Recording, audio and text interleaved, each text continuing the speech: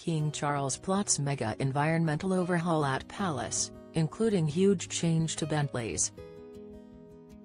King Charles III has been a lifelong advocate for the environment and has campaigned to find solutions to the climate emergency as well as climate change across the world.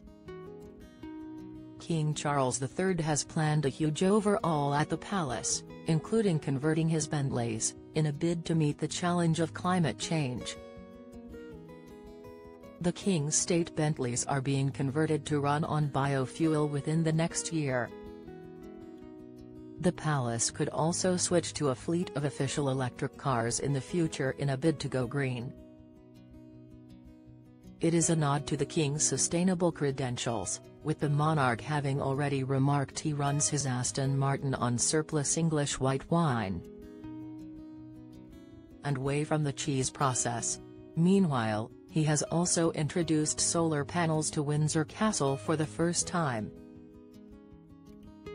Gas lanterns at Buckingham Palace, which were switched off during the recent energy crisis as a cost-saving measure, are also being repurposed with special designed electrical fittings.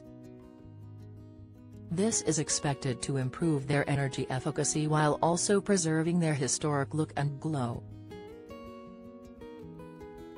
The King is a lifelong environmentalist who admitted last year that he was becoming a frustrated old man with his attitudes toward the global climate emergency.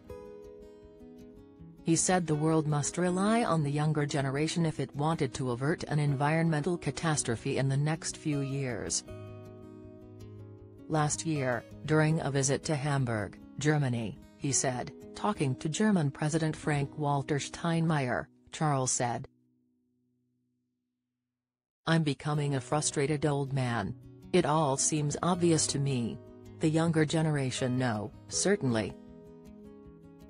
Charles also addressed world leaders at the World Climate Action Summit at COP28 in Dubai last year.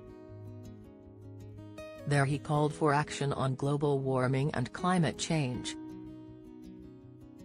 He warned the world remained dreadfully far off track in key climate targets. Charles then said he believed the gathering would be a critical turning point towards genuine transformational action. In his address, the King said, "I pray with all my heart that COP28 will be another critical turning point towards genuine transformational action at a time when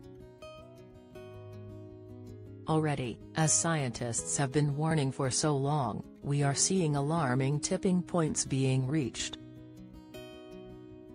Despite all the attention, there is 30% more carbon dioxide in the atmosphere now than there was back then, and almost 40% more methane.